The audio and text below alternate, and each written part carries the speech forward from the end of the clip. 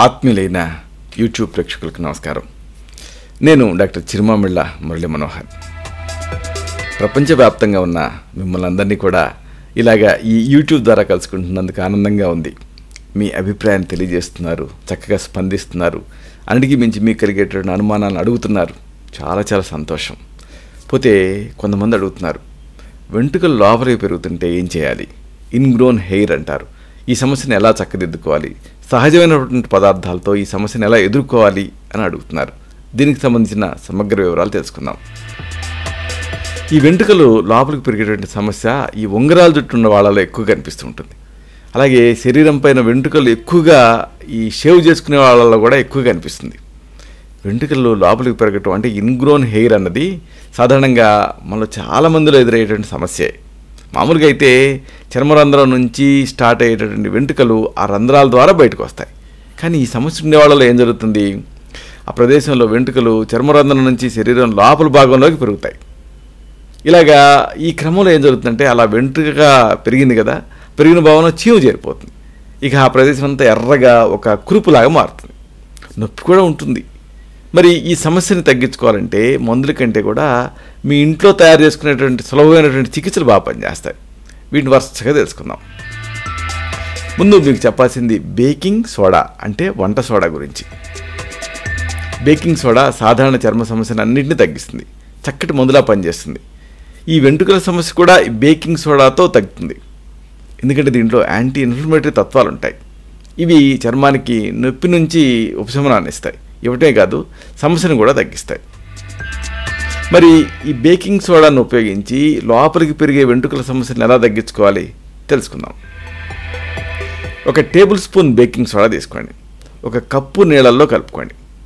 ఇప్పుడు దీంట్లో ముంచినటువంటి ఒక కాటన్ బాల్ని అంటే ఒక దూది ఉండని వెంట్రుక లోపలికి ఎక్కడైతే పెరిగిందో అక్కడ పెట్టండి. 5 నిమిషాల పాటు ఉంచండి. తర్వాత చన్నీళ్ళతో కడిగేసుకోండి. ఇలా రోజుకి 2 లేదా 3 సార్లు రుద్దుకుంటూ ఉంటే నొప్పి తగ్గుతుంది, వెంట్రుక బయటికి రావడానికి వీలు కుదురుతుంది. ఇక ఇదే సమస్యని చక్కెరను ఉపయోగించి కూడా తగ్గించుకోవచ్చు. అంటే ఇన్గ్రోన్ హెయిర్ని లోపలికి పెరిగిన వెంట్రుకల సమస్యను తగ్గించడానికి చక్కెర కూడా బాగా పనిచేస్తుంది. స్క్రబ్లా ఉపయోగపడుతుంది. చర్మం పైన ఉండేటువంటి మృత కణాలను తొలగిస్తుంది. చర్మం నుంచి వెంట్రుక బయటకు వచ్చేలా చేస్తుంది స్క్రబ్. మరి ఈ పద్ధతి ఏమిటి? ఇది తెలుసుకుందాం. 1 కప్పు చక్కెర, అలాగే కప్పు ఆలివ్ నూనె, అలాగే టీ ట్రీ ఆయిల్, ఇంకా లావెండర్ నూనె, వీటన్నిటిని కలపండి. స్క్రబ్ లాగా తయారు చేసుకోండి. దీన్ని ఎక్కడైతే కురుపులాగా తయారైందో అక్కడ కొద్దిగా అప్లై చేయండి. నెమ్మదిగా గుండ్రంగా మసాజ్ చేసుకోండి. ఇలా వారానికి 2 సార్లు చేస్తే ఇన్గ్రోన్ హెయిర్ సమస్య తగ్గుతుంది. ఇక కీరాతో కూడా మీరు వెంటనే ఈ సమస్య నుంచి రిలీఫ్ను పొందొచ్చు. ఎందుకంటే కీరా చర్మాన్ని చల్లబరుస్తుంది, మంటను తగ్గిస్తుంది, చర్మాన్ని మెత్తగా చేస్తుంది, వెంట్రుక బయటకు వచ్చేందుకు కూడా ఇది సహాయపడుతుంది. మరి ఈ కీరాను ఉపయోగించి ఈ పద్ధతి ఎలా తయారు చేసుకోవాలి, ఈ చికిత్స, ఇది తెలుసుకుందాం. ముందు కీరా ముక్కల్ని వెంట్రుక లోపలికి ఎక్కడైతే పెరిగిందో అక్కడ పెట్టండి. కాస్త నొప్పి తగ్గుతుంది. లేదా సగం కీరాను తీసుకొని 30 కప్పు పాలు దాన్ని కలుపుకోండి. దీన్ని మిక్సీ పట్టుకొని కొద్దిసేపు ఫ్రిడ్జ్లో పెట్టుకోండి. తర్వాత బయటికి తీసేసి ఆ మిశ్రమంలో ఒక దూదిని కానీ లేకపోతే ఒక క్లాత్ని కానీ నానబెట్టి దాన్ని వెంట్రుక లోపలికి వెళ్ళిన చోట అప్లై చేయండి. దీంతో చర్మం మెత్తబడుతుంది, నొప్పి కూడా తగ్గుతుంది, వెంట్రుక కూడా బయటకు వచ్చేస్తుంది. ఇంకా టీతో కూడా ఈ సమస్యను తగ్గించుకోవచ్చు.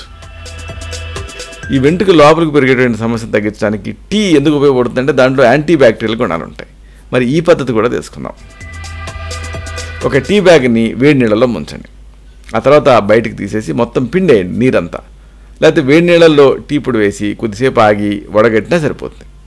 ఇప్పుడు ఈ నీళ్ళల్లో కొద్దిగా కొబ్బరి నీళ్ళు వేయండి, కలపండి. ఈ మిశ్రమంలో కాటన్ బాల్ని ముంచేసేసి దాంతో నొప్పిగా ఉన్న భాగంలో కొద్దిసేపు ప్రయోగించండి. ఇలా రోజుకి 2 లేదా 3 సార్లు చేస్తూ ఉంటే ఆ పై ఉండేటువంటి చర్మం సున్నితంగా మారుతుంది, నొప్పి తగ్గుతుంది, వెంట్రుక కూడా బయటకు వచ్చేస్తుంది. ఇవే కాదు, ఇంకా అనేక సహజ పద్ధతులు ఉన్నాయి. అంటే ఇప్పుడు మనం చెప్పుకున్న పద్ధతులే కాకుండా మరికొన్నిటిని ఉపయోగించి కూడా ఈ సమస్యను తగ్గించుకోవచ్చు. ఉదాహరణకు కలబంద ఆకుని కట్ చేసి దాని నుంచి వచ్చే జెల్ని కూడా ఇలా కురుపుగా మారిన చోట పెట్టారనుకోండి, వెంటనే ఉపశమనం వస్తుంది.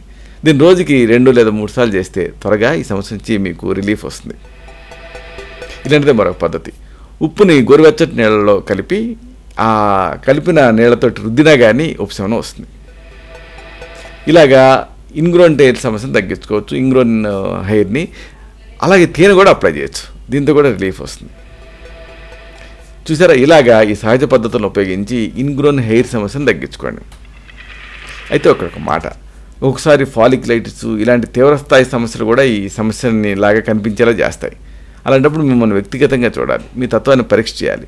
మీకు మాత్రమే ప్రత్యేకమైనటువంటి ఆయుర్వేద ఔషధాలు ఉంటాయి, వీటిని తగిన అనుపాన సహపానాలతో ఇవ్వాల్సి ఉంటుంది. అప్పుడు ఈ వెంట్రుక లోపలికి పెరగటం అన్న సమస్య నుంచి మీరు బయటపడతారు. ఇలాంటి మరొక ఆసక్తికరమైన విషయాన్ని తిరిగి ఇదే కార్యక్రమాల పరంపరలో మనం కలుసుకున్నప్పుడు సవివరంగా, సహేతుకంగా, సమగ్రంగా తెలుసుకుందాం. శతం జీవ శరదో వర్ధమానః, శతం హేమంతాన్ శతం వసంతాన్. 100 శరత్తులు, 100 హేమంతాలు, 100 వసంతాలు వర్ధిల్లుతూ జీవించండి. శుభం.